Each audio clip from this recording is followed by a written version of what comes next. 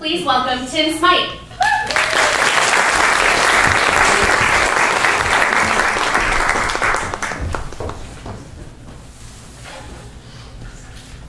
In the fall of 1974, let me try that again. Way back in the fall of 1974, I was a 21-year-old senior at Northwestern. My friend Bob and I were sitting in the dorm lounge one evening watching an old Twilight Zone episode. The story was about a harried New York executive who dies on a commuter train dreaming of an idyllic small town called Willoughby, which turns out to be the name of the funeral home he's taken to. Bob looked over at me and said, "Don't you know a guy who lives at a funeral home?" I did indeed. My friend Bill, a theater major at Northwestern, lived in a rent-free room at a local funeral home in exchange for answering the phone at night. Minutes later, egged on by Bob, I called Bill and told him we were interested in seeing the place. He said sure and to come on over. So just past 10 p.m. on this crisp fall evening, we headed down to the Hebbleway Funeral Home. Like most 21-year-olds, aside from those goth types that have always puzzled me, I didn't think about death very often. I'd never even been to a funeral, let alone inside a funeral home. The thought of living in one seemed, well, kind of bizarre, but also cool in an offbeat way. Free rent was certainly a plus. Anyway, I was always up for a new experience. Bob and I both thought this one would be a fun and revealing one. A 15-minute walk brought us to the front door of an old Gothic-style building.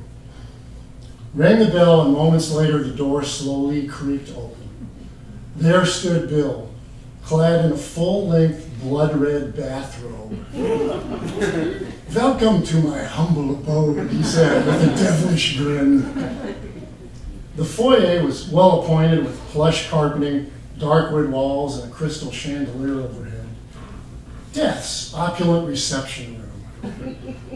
Taking this in, I began to feel a little squeamish.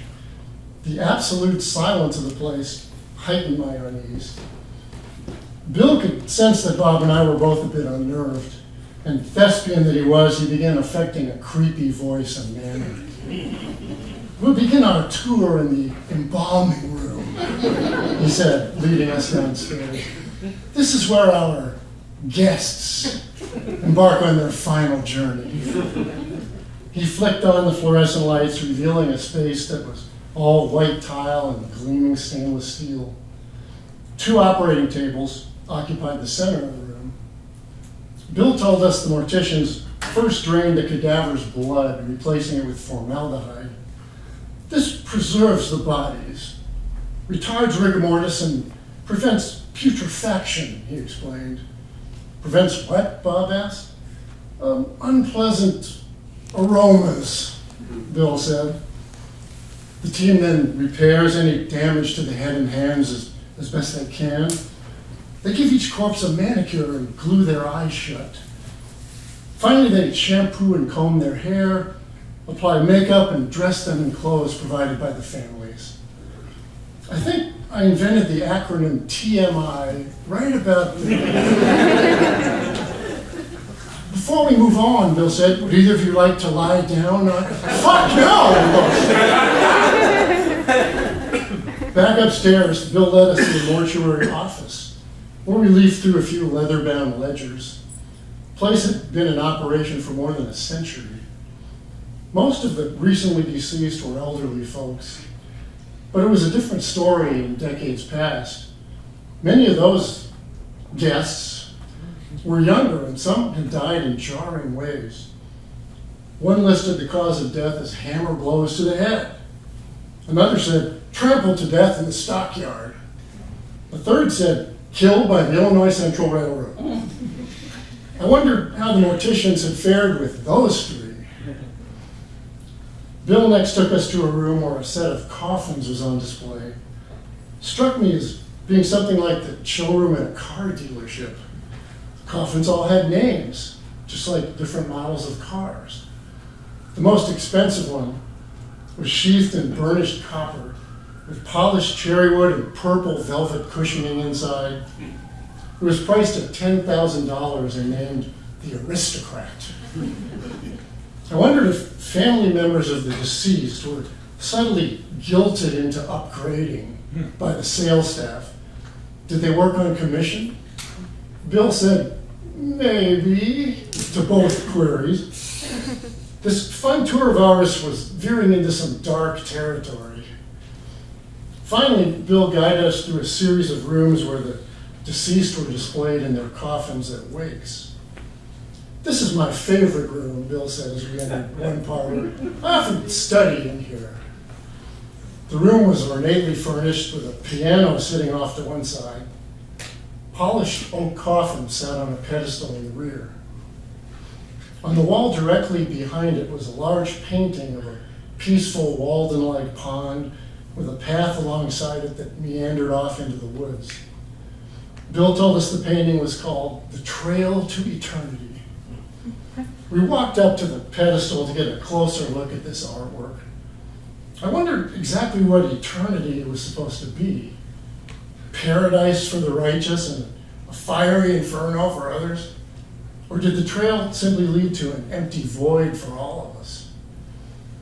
As I was pondering this, Bill unexpectedly reached down and opened the coffin. Suddenly things got very real. Inside was the body of a woman, lying with her hands folded and eyes closed. Now, this was the first time I'd ever seen a dead body, and it rocked me. For one thing, she looked to be about as young as we were. I wondered how she died. An illness, an accident, suicide, something more sinister. Whatever caused her death, the morticians had done a masterful job. She looked flawless. For several moments, we just stared at her in silence. Man, I finally said, she looks almost... Before I could utter another word, she suddenly sat up, looked right at me, and said, "Boo!"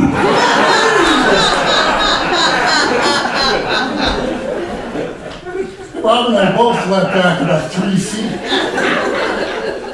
Bill and the reanimated corpse erupted in laughter. "I wish you guys could see yourselves right now," Bill said. "Say hello to my girlfriend, Gwen."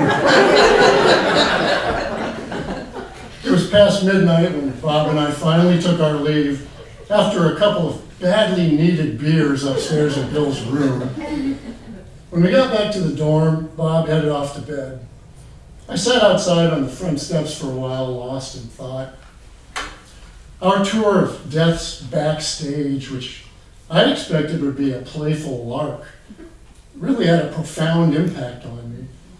And it wasn't just Gwen's jack-in-the-box surprise that jolted me. It was the whole unsettling totality of the place, especially that forlorn painting, The Trail to Eternity.